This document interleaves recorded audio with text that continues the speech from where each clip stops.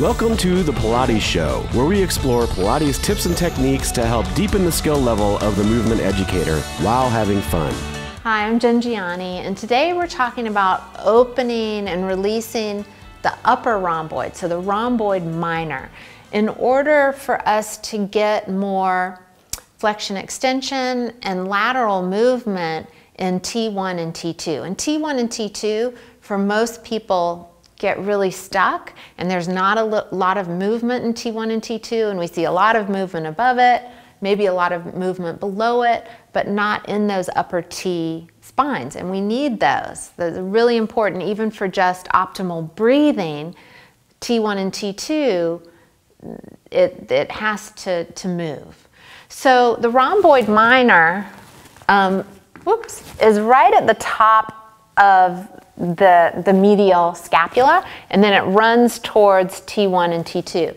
So you're going to place your little mini tennis ball at that area. You could also use a bigger tennis ball if you need it. All right. And you really want to just make sure that you're right at that top medial side of your scapula, so you can really get the rhomboid minor. So you're going to avoid going down for right now, because our objective is to really try to release as much as we can T1 and T2 and the first and second rib. So like we always do, you want to make friends with the ball.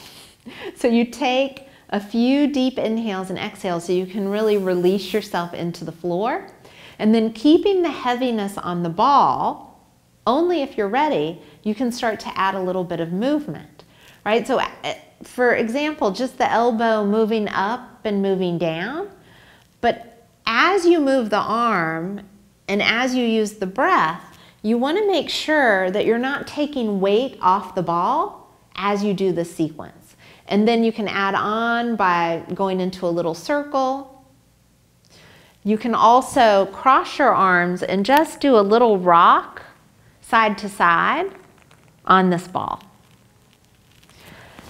Again, 30 seconds, a minute before you go to the other side.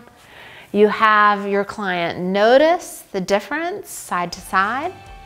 And for most people, if they're really paying attention, it's going to feel enormous.